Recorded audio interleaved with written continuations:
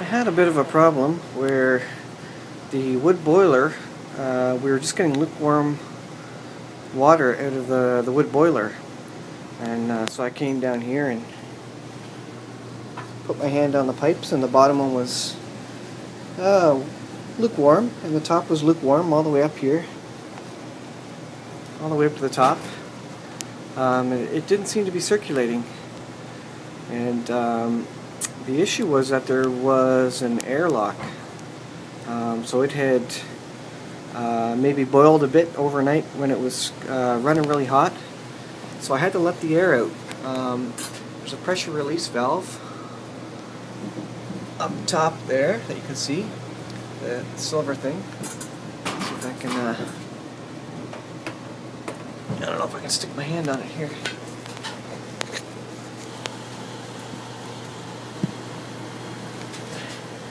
That guy right at the top of the pipe there. So you have to open that pressure release valve and vent some of the air that was at the top, because it was airlocked, preventing the water to circulate, the thermo-siphon to circulate up through here and around. So once I released that air, then it was able to then thermo-siphon around. So that's just one thing to know when you're running a hot water boiler. To make sure there's no airlocks there so that it can actually cycle around, because if it stops cycling and thermosiphoning, then it's going to create even more air as the water boils in the coil. So that's a bit of a gotcha for wood boilers. The second thing is that our electric hot water heater stopped working. So I got this hot point here, which serves as the hot water boiler, but it's also plugged into 240 volt AC through the wires there. And I turned the breaker on.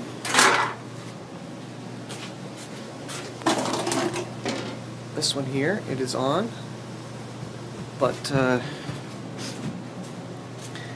it wasn't heating the water, and the temperature wasn't cold enough last night to really heat the water up. And I turned it on and checked it back in an hour, and it still wasn't hot. So now I need to take my voltmeter and check my 240 volt line there to see if it's actually getting power. I may have a burned out hot water tank. So that's no fun. So I might have to get a new one, but we'll see what's going on here. We'll see. I'm going to see if there's 240 volts at the end there to make sure that the breaker's working. And if that's working, then the coil and the element in the hot water heater may be dead.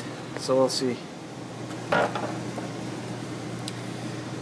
So I got my leads plugged in. I got my voltmeter on volts AC, and you can see that the voltage is 244, 245 volts. So that's my 240 volt AC. So I've got power on the line. And so that means there's something wrong with my hot water heater, my hot water tank. Electricity isn't, the element's not turning on. I'm not sure on the amperage. I don't have an amperage tester to see if it's pulling any amperage. Although I do have another method I could try, but it looks as though maybe the element is burned out, or something else is wrong here. So at least I know the breaker's working.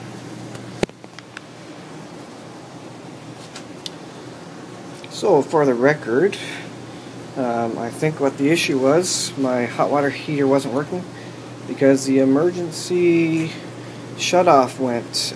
There must be a high temperature alarm on this, which triggers a reset button to pop. You can see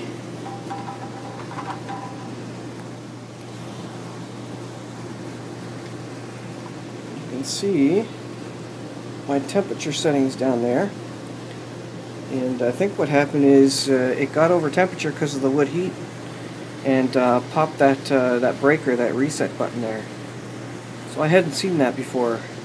It's funny, I don't recall that happening last year, but I think that resolved it. So I think it's sucking power now. The pipes are heating up. So I think that was it. So there you go.